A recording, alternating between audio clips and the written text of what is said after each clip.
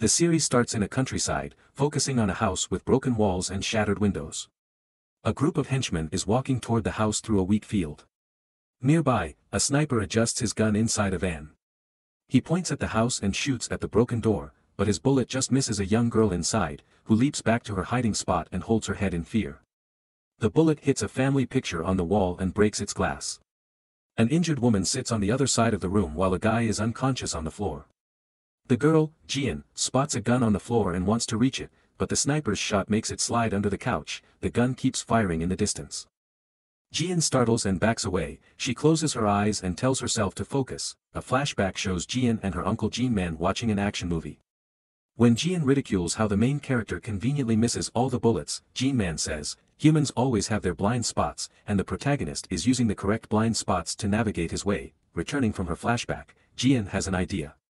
She ties a mirror to a broom and uses it to check the sniper's position and his blind spot. The unconscious guy also gets up, and the woman nervously observes what Jian is doing.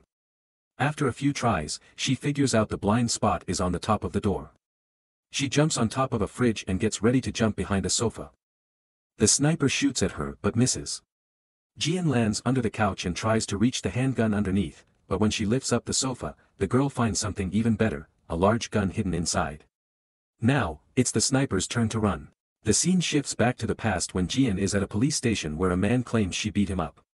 From the CCTV footage, the police find that the man went after a woman into a female bathroom, and Jian kicked him out and beat him up for doing so.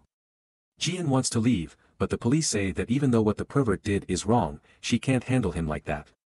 Jian calls her uncle to come get her, but a policeman picks up the phone instead and informs her that her uncle is dead. Jian is too stunned to speak. She then appears to be in a car driven back to her uncle's house. In the car, Jian thinks about the time when Jin-man was installing security bars on Jian's window in her new apartment in Seoul. He also got her a metal closet that is bulletproof, even though she thinks it's too much as she doesn't have any money and it makes her place look ugly. Jin-man explains that she will be safe hiding inside the closet if there is a rain of bullets, making Jian laugh out loud. Jian then tells him about a store owner who didn't pay her enough for her part-time work and was later found in a car accident with all of his bones broken, having to stay in the hospital for 6 months. After that incident, he agreed to pay her and his other victims back. Jin-man says he was the one who did that, but Jian thinks he's joking. Jin-man then takes a photo of Jian's university card and tells her it is important for her to remember it. Turns out, that was the last thing he said to her. In the present, the taxi driver driving Jian says he was a school friend of Jin-man. She informs him that her uncle is dead, and he leaves his card with her when he drops her off. Jian then goes to the morgue to verify the identity of her uncle's body. He has a cut on his throat, and since no one was seen around his house, the case was concluded as a suicide. Jian wonders why he got his throat slit instead of his wrists, like in the usual suicide cases. When his body is being pushed back inside, Jian notices a tattoo on his leg that reads, "Mirth help." She then follows through with the funeral. When she reaches her uncle's house, she meets a young boy named Bae Jongmin. They used to know each other as kids. Jongmin helps her to make a picture of her uncle for the funeral, which is cut out from the family picture.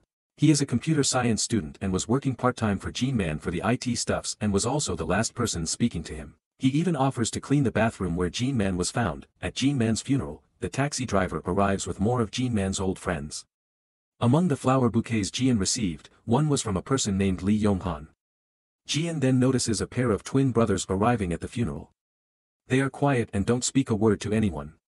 Outside, a mysterious figure smokes a cigarette and says his goodbyes to Jin-man. Meanwhile, Jongmin cleans up Jin-man's bathroom and finds a mobile phone hidden in one of the cupboards. At the funeral, Jin-man's old friends talk about how his business of selling hoses may not have been doing well. They discuss several rumors about Jin-man being a gangster or a spy. The taxi driver, now drunk, mad at how the other making bad rumor about Jin-man, recalls that it was Jin-man who saved all of them when their fathers lost their money gambling. Jin-man was the one who saved him and his brother when their dad tried to kill them and drop a bag full of money at their house. The revelation shocks the others, who were not aware. Afterwards, everybody go to the cemetery and witness Jin-man's cremation. When Jian gets back at the house, Jian admits to Jongmin that she's disgusted at the way her uncle died. She then enters the house and finds an old pair of clothes to wear. Haunted by memories of her uncle in the house, she finally breaks down. Jongmin enters just as she's crying, and she asks him to stay a while. A little while later, she's asleep on his shoulder. When she wakes up, he gives her the phone he found. It's an old model, which surprises her. The phone then receives a text from someone who claims to have paid Jin-man 70 million won. Another text shows her a bank balance of 18.7 billion won. Jong-min shows Jian the website that he revamped for Jin-man, who used to sell hoses. But they both know hoses couldn't make that much money. They realize the website is just a front for something else, and Jong-min is able to uncover a website called Mirthhelp that sells weapons on the dark web. A message arrives on the website from the person who paid the money. When Jian replies that the shop is closed, the person realizes that Jin-man is dead and says that he is coming for Jian instead. Jong-min quickly shuts the webpage down. Just as he suggests they should call the police, the bell rings. Jian picks up the intercom and speaks with a woman named So Min-hai who claims to be Jin-man's Chinese tutor. The woman has weapons in her bag. Jian gets a text on the phone that tells her not to die at the hands of another since that person wants to kill her herself. Meanwhile, Min-hai has made her way from the gate right to the front door and wants to get inside. At that moment, several drones are flying towards Jin-man's house direction. The scene shifts to another memory Jian had when she was 7 years old. She and her family are having dinner with Jin-man, who has shown up after an 8-year disappearance. He introduces himself to Jian as her uncle, and the two smile at each other. In the present, we see Min-hai driving up to Jin-man's house and sending drones towards it. Then, we see her pointing a gun at the house. The scene shifts to Jian's grandmother's funeral in the past when Jian was still very young. Jin-man thinks there's something fishy about her death, but Jian's father says she was unwell for a few years. Because Jin-man was absent for 8 years, he didn't know about it, and Jian's dad is mad at his brother. Jian's mother doesn't want them to fight, so when she sees that Jian makes the rice dish fall, she asks Jin-man to take her and go home while they handle everything else. When the two leave, a man arrives at the funeral and talks to Jian's parents. He introduces himself as Jin-man's friend and pays his condolences. He turns out to be the sniper but was younger with different hairstyle. He claims to be an old friend of Jin-man's, but there is a sinister vibe about him. Back home, Jian can't sleep and asks Jin-man about death. He's watching a nature documentary where hyenas attack a lion and tells Jian that death isn't something to be afraid of. Only the weak bark while the strong stay quiet. Jin-man then gets a call on his burner phone. He answers and tells Jian that he has to come back to the funeral hall, and she'll be home alone. Jin-man's friend will come to get her, but she should only open the door if he is able to solve a riddle. She chooses a riddle about a horse, and he agrees, telling her he'll be right back. When he's gone, a man indeed comes to Jian's door and tries to open it. She asks him the riddle, but the man doesn't answer, he just opens the lock and enters. Before he can do anything, somebody pulls him out, and the door slams shut. Jian hears them fight, and after a bit, the other man comes in and shows her the correct answer to the riddle. He communicates by typing on his phone and tells her he is her uncle's friend. As more people come up the stairs, he tells Jian to stay in her room. In the midst of the fight, she cracks the door open and sees the sniper from before attacking her uncle's friend, cutting his hand off. The sniper and his colleague then enter her room and see it empty. He quickly finds out that Jian climbed out the window and is hanging from a pole on the outside of the building. When he reaches out for her, she lets herself fall down on some sofas thrown on the street. She runs away, and they chase after her. While running away, she gets hit by a van. However, this makes a crowd gather around her, and the killers have to give up. As she wakes up in a hospital, we hear two policemen discussing how her parents were murdered at the funeral, and she was left home alone and tried to get out of the house. They say she has an uncle, but he's been missing for years. At night, Jian dreams of a hyena walking in with a ripped-off hand in its mouth. It then jumps on Jian's bed and snarls at her. She wakes up in the hospital bed, but one of the killers is right outside her room. He enters and realizes that Jian escaped again. She runs all the way to the morgue and crawls inside one of the morgue's drawers, hiding alongside the body, which turns out to be her own mother's. The killer is about to find her when somebody else opens the morgue's door. Jian hears gunfire, and then her uncle opens the drawer and picks her up. He tells her to close her eyes and then takes her home. 1 month later, Jian and her uncle drive towards the countryside. They reach the house that Jin-man has lived in until he dies. When Jian gets through the front door, she trips and falls. Jin-man tells her that he can't be a parent to her like her mother and father. She picks herself up and walks inside. While Jian is sleeping, Jin-man recalls how he was told by the doctor that she has aphasia with dissociative memory loss. He's clearly worried and blames himself, even slapping himself when alone. At school, a teacher tells Jin-man that Jian is being bullied for not being able to speak. Jong-min tries to stop them, but Jian is too shy to befriend him. As a boy lies that Jian stabbed her mom because she cheated on him, she gets so mad and throws a chair at him. The teacher just says that she can't blend in with the others. One day, after school she walks home alone in the rain. G-Man drives up to her on the road but she doesn't get in. He drives after her for a while and then drives away. After that she gets sick. Over time, she learns to be more independent and begins communicating with G-Man through notes. At school, G-Man tells the teacher she'll have to overcome her aphasia on her own. Once, 3 boys lock Jian inside a basement storeroom at school. As night falls, she once again sees the hyena holding the man's cut-off hand. As she keeps hitting the locked door, she finally speaks and calls out her uncle's name. G-Man arrives and opens the door, and Jian finally lets out what she was holding in. She screams. Asking him why he didn't come right back as he promised that day. Why was he late? He apologizes to her. At home, he cooks a pork belly barbecue, and they eat together. Back in the present, Jian stops Minhai from getting in. She tells Minhai that her uncle isn't coming home. Minhai pulls out a gun and speaks in Mandarin, saying that her uncle bragged about how Jian is pretty and smart and attends Gongju University. Jian realizes Minhai is lying and answers her in Mandarin, saying everything she said is false, as G-Man wouldn't say something like that. Minhai simply laughs and leaves. Jian gets another text message from someone who says he is going to kill her. Jongmin then calls Jian inside and shows her that he's hacked into the website's operator's account. The website's rules say that authorized members need codes to buy products. There are 4 codes. Code red is for people who kill people. Purple is for spies. Yellow is for the cleanup crew, and green is the last one. Those who receive codes must never attack code green. If green is attacked, the others must risk their lives to protect green, who is the operator of Mirth Help. Jian and G-Man are the green ones. When Jian is still shocked at all the information, an explosion shakes the house. They go out to see the house's outer wall all broken. 2 drones attack the house's glass windows with a rain of bullets, but they don't break. Jian holds Jongmin's hand and tries to get out of the house through the back door, but 1 drone is outside, blocking their route. The 2 jump back inside and close the metal door. Jian and Jongmin realize the house is very well equipped. Suddenly they notice all the drones stop shooting bullets. Instead, they start shooting some small black devices into the glass windows. After a few seconds, they explode and make the glass break. Jian runs into her room while Jongmin crawls into another one with a bulletproof metal closet. He decides to hide inside. 1 drone enters the house and follows them. It first shoots bullets at the closet, then the same black device, and Jongmin is exposed. But Jian enters and shoots the drone down with a slingshot, then she destroys it with a chair. The scene then shifts to a group of men standing by a fire when a man named Mr. Kim arrives. He takes a knife and pries out a small chip from his arm, saying he doesn't need the codes anymore. The sniper arrives as well, and we know his name is Songjo. He tells the group that whoever kills or captures the niece will get a bonus.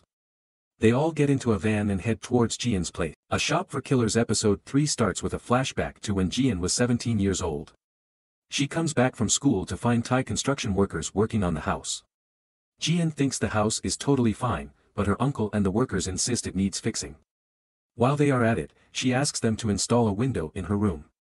This means she and G-Man need to stay elsewhere for 2 weeks. G-Man's solution to this is to hike up Yuri-san mountain. They camp in a cave on the mountain, but G-Man develops a fever, and Jian's phone has no signal.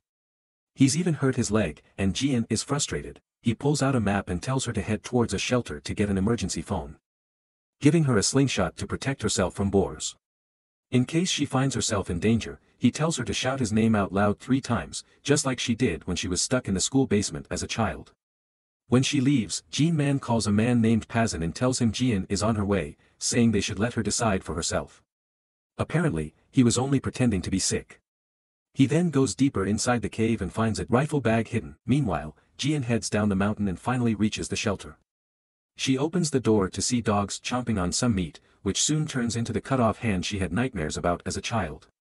She steps back in fear when the dogs start to approach her. But Jian uses the slingshot to shoot the scary hyena. One of the dogs bites her hand, and Jian uses a rock to hit it and send it away. She then continues shooting the hyena with the slingshot until G-Man arrives and saves her. His gunshot finally sends all of the dogs away. They drive away in the car. Jian is surprised that G-Man is able to go downhill with a fever and a broken leg. He claims to have healed quickly. Jian is mad that he gave her the slingshot while having a gun for himself. G-Man says that is because she doesn't know how to use it. Some time later, Jian practices using the slingshot in the field near their house. Jian Man gets a gun and teaches her how to use it. In the present, Jian destroys the drone that was attacking Zhongmin. They use the bulletproof cupboard door as a shield to go outside. In the living room, another drone is roaming. Jian uses the slingshot to shoot at it, but it doesn't do anything, and instead, the drone shoots a rain of bullets at them. Then it shoots the black devices and makes the door explode, throwing Jian and Zhongmin into the corner. The drone comes close to them, about to finish them both. Just then, Minhai, the woman who had tried to enter the house before, shoots a gun, sending a sonic blast that takes down all the drones. She enters the house, knocks Zhongmin off, and asks who he is. As he answers that he is Jian's friend, she injects him with something to make him pass out. Jian comes out with the slingshot and points it at her while Minhai is holding a gun. Jian shoots her, and they start a fight. However, Jian is quickly defeated. Minhai mentions something about Jian Man, making Jian confused. However, their conversation is interrupted by a bullet just missing Jian. The bullet is from Songzhou, who is attacking Jian from his van on the nearby bridge. Minhai kicks Jian back to avoid a bullet, then both of them go hide in the corners. In the house, Minhai tells Jian that she's here to protect her. She knows that Jian was told to shout out Jian Man's name 3 times in case she was in danger. And in their forearm, there are codes implanted, and anyone who received a code has a duty to protect her. She also knows that Jian only used it 3 times in the last 10 years, when a girl bullied her in middle school, in college when she was sexually harassed, and recently when a shop owner stiffed her. All 3 times, the perpetrator was faced with justice. By shouting Jian Man's name, Jian mobilized all the people who had received a code, and they have to come to help her. Meanwhile, the public address system continues telling villagers that the army is practicing in the field. It's actually a lie made by Songzhou so no one will intervene and help Jian. The group of henchmen prepares for the attack. Then the team leader tells Songzhou they are ready. Meanwhile, Minhai throws a smoke bomb on the floor, clouding Songzhou's vision. He calls someone, and then a drone is sent in to clear the smoke. Minhai shoots it down but then gets shot by Songzhou in the arm and drops her gun. Mr. Kim tells Songzhou that dealing with Minhai will cost more, and he agrees to pay. They seem to know her well and say she is code red and purple. This is when the first scene from the show happens. Jian uses the broom and mirror to find Songzhou's blind spots. She jumps off the top of the fridge to get to the other side of the room. When she turns the sofa upside down, she finds a large rifle hidden underneath. She uses it to shoot and hits a window in Songzhou's van, but she falls after the shot. Minhai leverages the chaos to help her get up. And Zhongmin also wakes up now. At that moment, the house is surrounded by other men on foot. Minhai quickly kills a guy who's approaching them. They begin to attack, and Minhai tells Jian and Zhongmin to go to a hidden room in Jian Man's workroom while she covers them. They get to the storage shed, where Minhai guides them to a locker with a keypad. The passcode turns out to be Jian's school ID number. Jian's face is scanned, and the entire section of the floor moves down like an elevator. It goes down to a massive storeroom, with shelves of guns. Just when they feel they are safe, a masked man comes out of the shadows and points a gun at them. He knows Jian and introduces himself as brother. Meanwhile, Songzhou's men enter the shed. Minhai watches them from the top of a shelf. The scene shifts from the outside of the shed, and we hear a constant gunshot firing inside. A Shop for Killers episode 4 starts in a court somewhere other than Korea, where Jian Man is being questioned.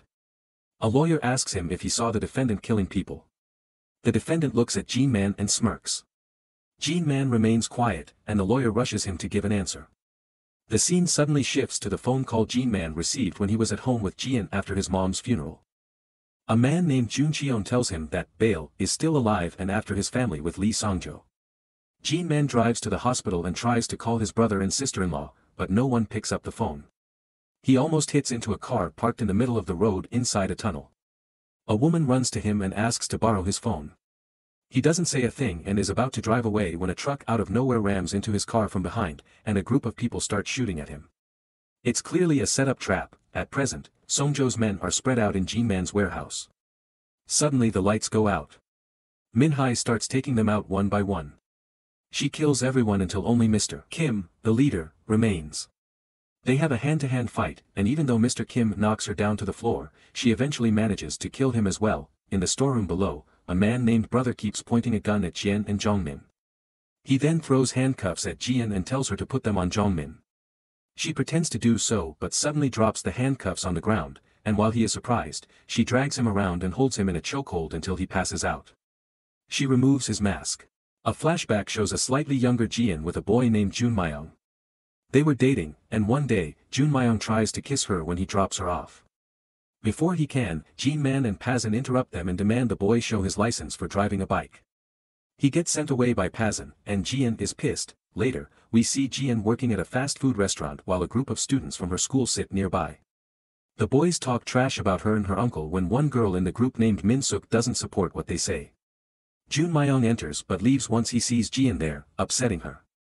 She comes home and criticizes Jin Man for behaving oddly with the people around her, like her friend Min Suk and her tutor. Jin Man calmly explains that he had valid reasons for each of those times. Min Suk stole his watch that day, but she then apologized and returned it. The tutor was a pervert who got arrested for molestation. And for Jun Myung, it was because he drove a motorcycle without a license and helmet, and he was underage and smoked. Still, Jian feels like Jin Man is locking her up. She says she works so many jobs to move out. Jin Man says he will agree to let her move out if she can hit him in the face once. She thinks he's not being serious and asks if her parents really died an ordinary death. He avoids answering and tells her to hit him if she wants to move out. She tries but easily fails and hurts her feet instead. At some point later, Pazin teaches Jian to operate the forklift in the warehouse. She uses the opportunity to try and hit Jin Man but fails again. Pazin ends up stopping her from going after her uncle, and at Jin Man's orders, he makes her pass out. Jian is furious when she wakes up and sees the two grown men blaming each other. Afterward, Jian goes to Pazin's Thai restaurant and asks him to teach her how to fight. He agrees to teach her Muay Thai for 50,000 won a week. He takes her to the backyard, and they start training. Jian quickly gets better day after day and tries to improve her strength whenever she can. However, she still can't hit Jin Man. One night, Jian comes across a group of boys cornering her old friend from school, Min Suk.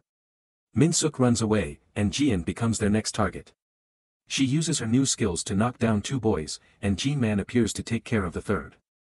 The police, called by Min Suk, comes soon after. On the way back, Jin Man drops her off at Pazin's restaurant.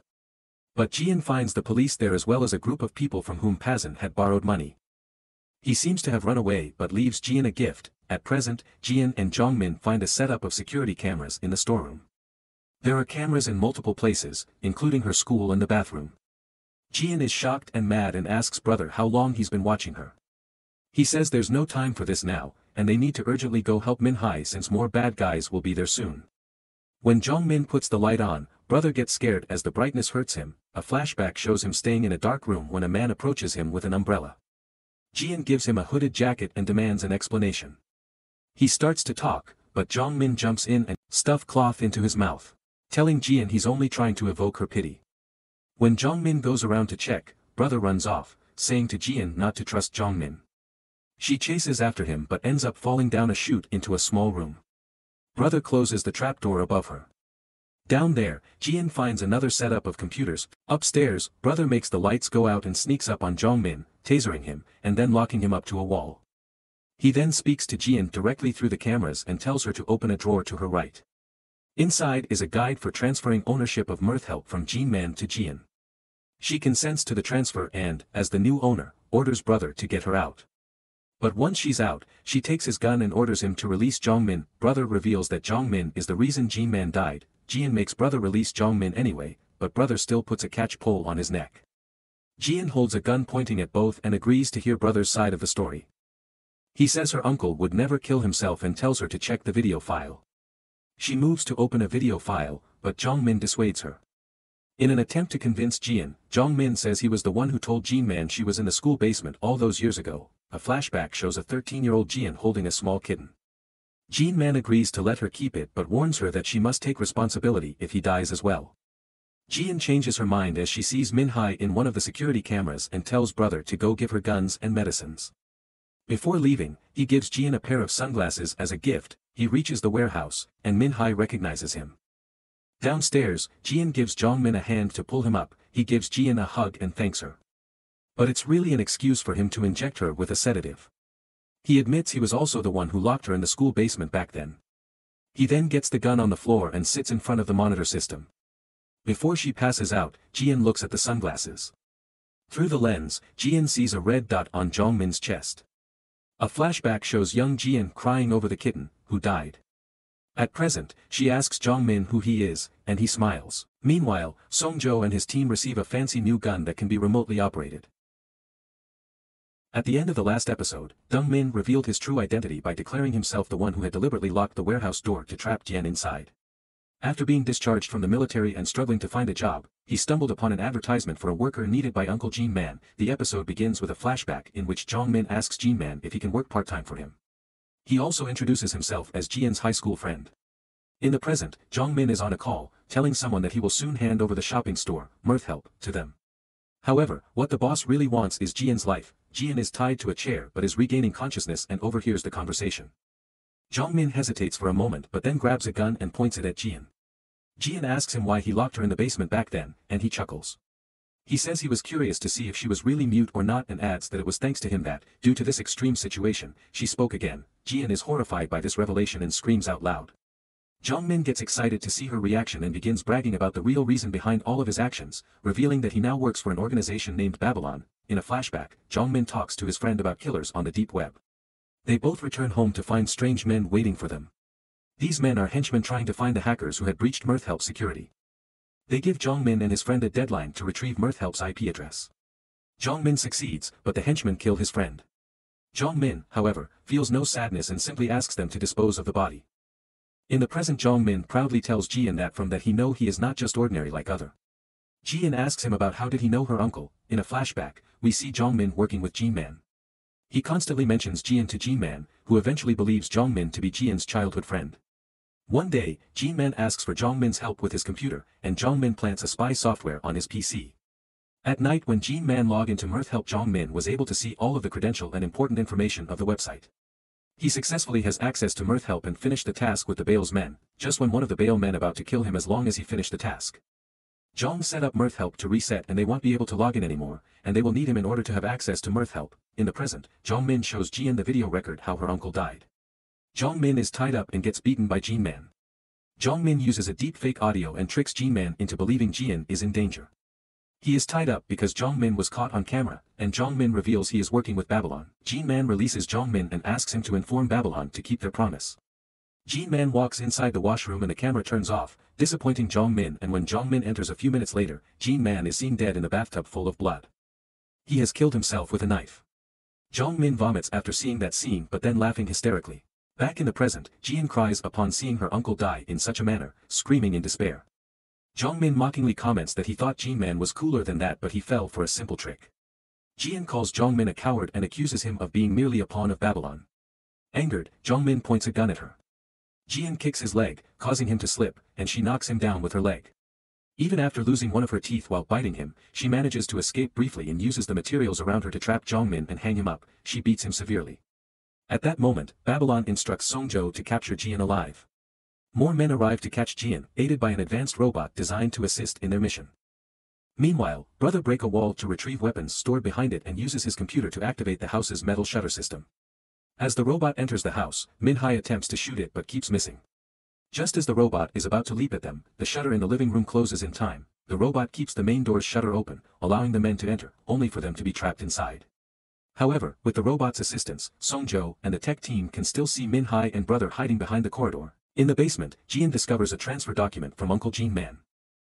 It contains an apology for placing her in such a difficult situation, but also grants her the right to choose her own path. The first option allows Jian to escape through the back door of the warehouse, where a phone connects her directly to someone who can help her start a new life with a new identity and sufficient funds. The second option is for Jian to stay, join the fight, and protect those willing to sacrifice their lives for her. She chooses the latter. Meanwhile, Babylon's men manage to break through the shutter. At that moment, Min-hai throws a light bomb and leaps out to confront them, engaging in a fierce battle. She manages to eliminate most of them but sustains injuries in the process. Just as one man is about to kill her and Brother, Jian intervenes. She throws grenades at them and retreats into the bathroom to tend to Min-hai's wounds. Somehow, one man survives and follows them into the bathroom, shooting at Min-hai. Brother attempts to intervene but is quickly overpowered. Jian fights for her life, but she is clearly outmatched.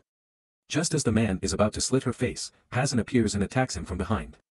They embrace, and Pazin urgently tells Jian that there is no time. Pazin then tells her that Bale is coming and he is the one who killed her parents. In the epilogue, we see Bale and his men watching everything happening inside Jin-man's house through the drones. When Jean attacks a drone with a slingshot, he asks the twin brother to handle the situation. Episode 6 of Shop for Killers begins with a flashback to 14 years ago. Jean-man and a group of men, all mercenaries, are on a mission to escort a Korean businessman back to Korea from a foreign country. Jean-man, serving as the captain, is in the car with Pazin and another man. However, they are caught under heavy gunfire from their opponents. Amidst the gunfire, one man suggests they need to escape or they will all die. Jean-man insists they must rescue the client, valuing their lives more highly. Over the radio, someone reports that Bale has left his position and is moving toward the center of the opposition. Elsewhere, Song-jo and his colleague are fighting together. Just as a man is about to stab Song-jo in the face, his colleague intervenes, defeating the attacker and saving Song-jo's life. When they think the danger has passed, a group of gunmen appears, aiming at them. Just in time, Bale arrives, makes sure all the gunmen are dead. They then position themselves as snipers on a rooftop, with Bale targeting all the men surrounding Jean-man's car. Thanks to Bale's intervention, Jean-man and his team prevail. Later, someone informs Jean-man that there has been no word from Bale and Song-jo for an hour, prompting Jean-man to search for them. On the rooftop, Song-jo and his colleague are taking a break. The rookie then descends to search for Bale, only to discover Bale has killed innocent civilians. Song-jo arrives but shows no surprise at the scene. When the new recruit protests, Song-jo kills him. Despite that he having saved Song-jo earlier, Jean-man discovers the scene, and Song-jo falsely claims the rookie died trying to protect civilians. Then, a young boy appears, armed with a gun. Jean-man urges him to drop the weapon, but Bale swiftly kills the boy in front of Jean-man. The narrative shifts to a courtroom where Bale faces charges for the murder of 9 civilians. Song-jo and Jean-man serve as witnesses, with Song-jo falsely testifying that Bale killed only rebels. When Jean-man takes the stand as a witness, the scene transitions to a flashback in a locker room, where Song-jo defends Bale to Jean-man. Song-jo argues that Bale's actions, even killing the child, were for their safety. Jean-man, however, knows this to be false, noting the gun had no magazine. Song-jo then points out that Jean-man always prioritizes the mission, whereas Bale prioritizes their lives. Hazin and the twin mercenaries are also present in the room. Jean-man also speaks to Yong-han, their boss, about his suspicions regarding Bale. Yong-han observes that Bale has no soul in his eyes and describes him as a killing machine, advising Jean-man to let this go. He further notes that Jean-man and Bale are not so different. In the courtroom, Jean-man testifies that he did not see Bale commit murder, leading to Bale being found not guilty. Returning to the conversation with Yong-han, he tells Jean-man that he is the only one who can control Bale. Jean-man agrees but requests that Yong-han not include Bale in any of his operations. The team is now on an airplane, but the atmosphere is tense. Song-jo taunts Jean-man for being too adherent to the rules, leading to a confrontation with Pazin, who stands up for Jean-man. The situation escalates until the twins stand up for Song-jo, but they all back down when Bale intervenes. The scene ends with Jean-man and Bale simply staring at each other in the darkness. Jean-man's next task is to capture a big drug dealer. Because the operation is big, Yong-han says he still needs Bale to work with him. Yong-han promises that this will be the last operation Jean-man has to work with Bale. He shows Jean-man a photograph of a man, instructing him to capture the target alive. As the captain, Jean-man issues orders to Bale before their departure, though Bale senses Jean-man's reluctance to have him there. During the mission, Bale and a colleague come across 2 unarmed men. Jean-man's orders were to hand them over to the police, but Bale throws them a knife, thereby officially making them armed, and then kills them. Meanwhile, Jean-man and Pazin chase and catch a man named Tao, their target. When they get to his room, Jean-man sees a pile of cash and a passport, along with a pair of women's heels and lingerie on the floor. Back at the other building, the men find some money and share it with others. Song-jo searches for loot and comes across 4 civilian women locked up in a room. They appear to be victims of trafficking and beg for help. Bale tells them not to worry but then throws a grenade into the room. Even Song-jo is shocked by what he's done, and the grenade kills them all. The sound brings Jean-man over, who is livid when he finds out what happened. Song-jo still lies that this is how they found the girls, but Jean-man doesn't buy it at all this time. Jean-man looks at Bale with anger. Guns are pulled, and Bale tells Jean-man to shoot him if he wants. But Song-jo convinces everyone to calm down. Jean-man orders them to blast the place before heading back home, but he plans to report Bale's actions to the company. While setting up explosives, Jean-man comes across another woman, a victim of trafficking. It turns out to be none other than Min-hai. She tells him to kill her quickly if he has to, but Jean-man quietly gives her his jacket to cover up and tells her to keep quiet. Outside the building, everyone piles into cars, and Jean-man tells them to go ahead. After making sure everyone leaves, he goes back to get Min-hai, who is hiding in a closet. They try to run out before the bomb explodes, but unfortunately, Bale returns. Jean-man tells Min-hai to run, and he and Bale face off. A brutal fight ensues, and just as Bale is about to strike Jean-man, Min-hai shoots Bale in the face, causing him to fall. G-Man takes advantage of the situation and stabs him. Bale warns G-Man that if he doesn't kill him now, Bale will kill everyone G-Man knows and cares about. G-Man attempts to shoot him, but the gun is out of bullets, and the explosives reach the end of their countdown, forcing G-Man and Min-Hai to leave. He assumes Bale is dead anyway. Once out of the building, Min-Hai and G-Man watch as it is completely destroyed. Back home, G-Man lies, saying that rebels cornered him and Bale, which led to Bale's death. He then quits his job, telling Yonghan he needs a break. After G-Man leaves, Yonghan makes a call, instructing someone to keep a close watch on G-Man. While clearing out Bale's locker, Song-jo finds a luxury wristwatch and decides to keep it for himself. He and the team burn the rest of Bale's belongings along with some money as a tribute. Later, G-Man is waiting at a bus station when he notices a man observing him from a distance. Another man appears, smiling at G-Man, but G-Man signals that he's being watched. Understanding the situation, the man continues walking past G-Man but discreetly drops a set of car keys next to him. G-Man then calls his older brother after 8 years. His brother, furious, screams at him for disappearing for so long without any news. Eventually, G-Man arrives at his brother's house and reunites with his family. It's an emotional moment, especially since it's the first time he meets his niece, Song Jian. Elsewhere, Song-jo is practicing his shooting skills when a man approaches him from behind. It's none other than Bale, now having new burn scars on his face. A group of 3 Japanese men receives a large box from G-Man. They take a few guns from the box, then close it, leaving the other pretty package untouched. Later, a woman hides in a rice container until a man opens it in his warehouse and panics, pointing a gun at her. She gestures for him to stop and hands him a phone with a message written on it, "Take care of her for a little while." This woman is none other than Min-Hai. Meanwhile, G-Man and his family go to take a family picture, with everyone looking very happy. Unfortunately, G-Man's mother quickly falls ill and has to stay in the hospital. G-Man sits beside her bed, and she asks him to take care of the family, especially Jian. At the hardware store, G-Man's friend Honda receives a box delivered to his door and starts to unbox it. Min-Hai, now staying there, hasn't yet spoken Korean and communicates only in Chinese. Honda notices someone suspicious outside and goes to check, discovering it's G-Man.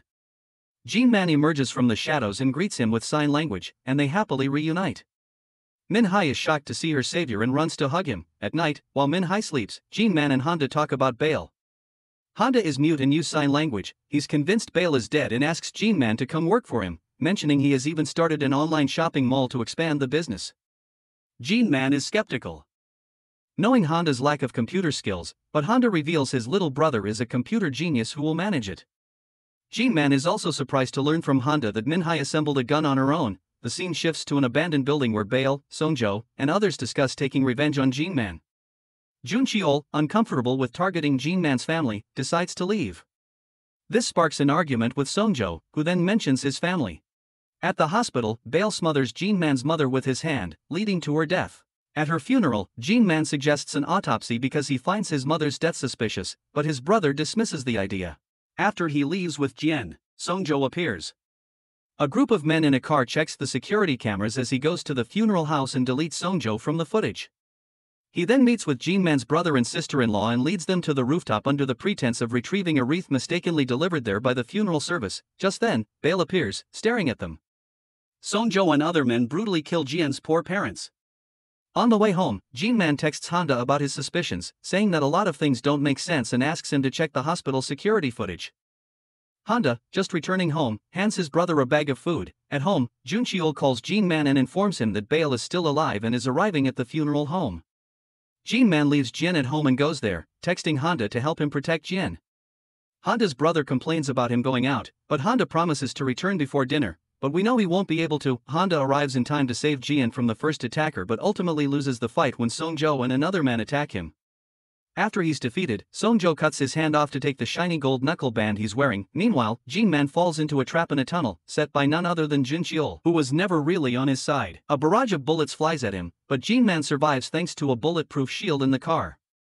He begins shooting at them with his machine gun, managing to kill all the men except Jun-cheol. When Jun-cheol is still confused, G-Man approaches him from behind and disarms him. Angry at his betrayal, G-Man confronts him. Just then, the woman killer approaches, and G-Man uses Jun-cheol as a human shield, and he runs away. Meanwhile, at home, Jin escapes and runs into a van. At Honda's hardware store, Min-Hai sees 2 men entering the house from the security camera. They are amazed by the amount of weapons inside the store. However, these men are Bale's and are here to get her. She uses a bucket of acid to trap them and then shoot them down. She then packs a bag and presses a button that sets the whole place on fire before leaving. Meanwhile, Pazin is talking on the phone with someone in Thai about medical bills. He arrives home to find his door unlocked and discovers Gene Man fainted on the floor from his injuries. Pazin saves him, and when Gene Man wakes up, Pazin expresses his desire to stay out of the conflict, asking Gene Man to leave. Gene Man agrees and asks for a gun. Pazin questions why Gene Man tried to kill Bale in the first place. Gene Man explains it was to set things right since he was the one who lied to keep Bale out of jail, allowing him to continue killing innocent people. Pazin gives him a gun with 13 rounds. After learning his team failed to capture Gene Man and Min Hai, Bale is furious and beats one of his team members. Young Han shows up, telling him to stop and that the company will handle the rest. They will punish Gene Man for lying to them and killing several of their men. Bale asks about their plan. At the hospital, Jian flees from her attacker and hides in the morgue. Gene Man confronts the men waiting outside in their car before entering the hospital. Meanwhile, Bale, while driving, tells Songjo over the phone that he must be the one to finish Gene Man. Gene Man kills the attacker and saves Jian.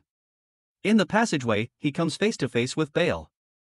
Fortunately, a funeral procession passes between them, allowing Gene Man and Jian to escape. Young Han returns home to discover Gene Man there, playing with his grandson and pretending to be a guest. Privately, Gene Man tells Young Han that he could have harmed his family but chose not to. He urges Young Han to end the conflict. Young Han then calls Bale, asking him to stop his pursuit, but Bale just laughs and hangs up. While Jian is asleep, Gene Man discusses with Pazin the need for a long-term protection plan. Gene Man then shows him the field and the house, revealing plans to build an underground mall. He also comes to pick up Honda's brother, who has been living in misery since Honda's death, to join them. Pazin, following Minhai after she leaves the restaurant where she works, is confronted by her pointing a gun at him. However, he quickly disarms her and inquires if the gun once belonged to Honda. After Jian moves in, Honda's brother works for Gene Man at the warehouse, while Pazin trains Minhai. Gene Man is continually haunted by nightmares of Bale, fearing that Bale will once again hurting his family. To prepare for that, Gene Man begins teaching Jian how to assemble and use a gun. As night falls, Songjo talks to the twins before they enter Jian's house. He warns them that all the men who came before them are dead, and the house is built like a fortress. Inside the house, Pazin extracts a bullet from Minhai. In the bathroom, behind the washing machine, a secret passage is revealed, leading to a tunnel. Down there, brother sniffs the wall and finally smells gunpowder with an electric wire hidden in the wall. He is surprised and offended that Gene Man hasn't told him anything about it in the 14 years he's been living there. In the basement, Jongmin is still hanging upside down. He moves his body aggressively and finally manages to make the rope snap. After that, he goes to the elevator and tries to get back upstairs but is unable to. He returns to the computer system and decides to mess things up out of bitterness. Minhai and Jian are talking when Pazin says they need to go down to the shopping mall. Brother comes in worriedly and claims they can't do that.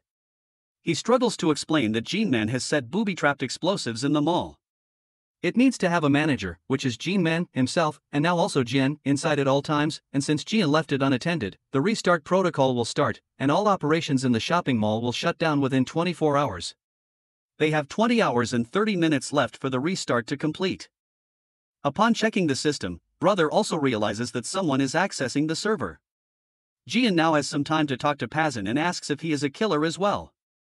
He tries to beat around the bush, but Jian calls him out and makes Pazin promise to explain everything later, to which he agrees. Meanwhile, Minhai comes to brother and gives him a snack, repeating something Honda always said to her when he was alive: no matter what you do, you'll be more at ease on a full stomach. At that moment, brother realizes that Jongmin is doing something at the mall. While everyone is worried and scolding Jian for trusting him in the beginning, the robot dog starts moving and emits a high-pitched noise that hurts all of them. Pazin shoots at it, but the fire doesn't do anything to this metal robot. The noise even breaks the glasses in the house and makes brother pass out. Pazin tells Jian to hide in the passageway. Jian struggles to leave and tries to drag the unconscious brother with her. Minhai is about to smash the dog with a gun when a car hits the wall right into the house. They are none other than the twins and Songjo. The twins stay to fight Minhai and Pazin while Songjo goes after Jian. He first struggles to get out of the car as he parked right next to a wall. The twin shoots Minhai first, and she collapses instantly after so many injuries. Pazin looks at his former colleagues and promises to bring them to hell with him. They seem to enjoy it and decide to put away their guns and engage in hand-to-hand combat instead. Meanwhile, Jian is in her room when Songjo finally gets out of the car and looks for her. As he is about to find her under the bed, she jumps in and intends to stab him with a knife. But he quickly defeats her. Songjo creepily reminds Jian about their first encounter. At that moment, brother suddenly appears from behind and tries to hit him with a door knocker. Of course, he is no match for Songjo, but he tries to hold him and tells Jian to run. She does as he says and sees Pazin and Minhai also fighting for their lives outside. And she just stands there and screams. One of the twins tries to get her, but Minhai stops him, and Pazin manages to kill another one and yells at Jian to get out of there. The remaining twin brother gets crazy and chases after Pazin with a gun. Inside, Songjo gets brother off of him and shoots him several times. Jian runs from the house to the warehouse, with Songjo chasing after her. She is confused and doesn't know what to do next, but then sees a gun, picks it up, and tells herself to pull it together. Songjo comes inside and is about to take the gold ring off Mr. Kim's corpse's fingers, then the lights turn on. Jian comes out, pointing a gun at him, asking if he's the one who killed her parents. A noise distracts them both, and Songjo runs to hide. Zhongmin comes out from the mall and rails against Babylon and Jian, then his gun runs out of ammo. Songjo comes up, takes him down with an axe, and then realizes they were probably on the same side. Jian runs into the mall with Songjo following her. She hides, while Songjo looks for her. Songjo sets up a laser trap and wears glasses that let him see the lasers. Jian accidentally triggers a laser, causing an explosion. She dodges Songjo's shot, tries to shoot back, but her gun is empty. However, the explosion damages a gun, and Jian finds some bullets on the floor. Upstairs, the remaining twin brother finds a secret passage and goes into the tunnel. He kicks open a door, and it explodes in his face. Meanwhile, Jian manages to hide in the monitor room, crying and bandaging her arm.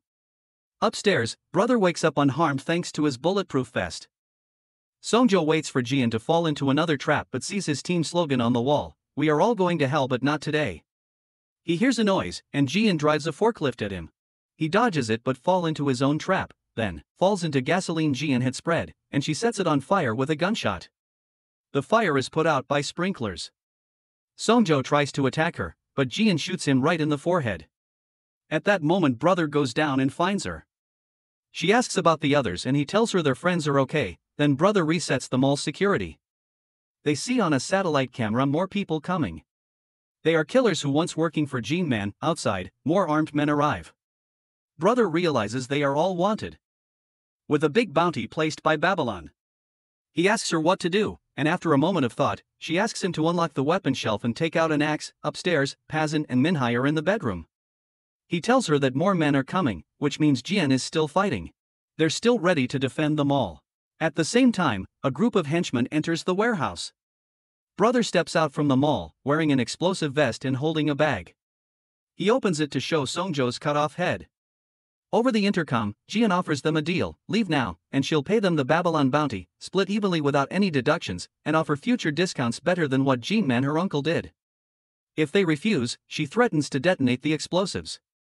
One by one, the men lay down their weapons and accept her offer, quickly leaving the place. Returning to the bedroom from the living room, Pazin finds Minhai unresponsive. Brother is devastated when he's back to the mall and asks to never have to do something like this again. Jian pick up a gun on the floor, goes up, searches her damaged home for Pazin and Minhai but finds no sign of them. Overwhelmed, she breaks down in despair. Her grief is interrupted by the sight of another bus heading towards the house. This time, she confronts it up front. The driver, who had driven them to G-Man's funeral that morning, announces they've come to clean up. As a large group starts cleaning the house and warehouse, a taxi arrives, causing everyone to aim their guns. But it's G-Man's old friends from the funeral, revealing an injured G-Man, but very much alive, getting out of the car. He smiles with Jian, who is in shock. That is the end of A Shop for Killers Season 1. Let me know what you think in the comment. Thank you for watching. Subscribe and like for more videos like this.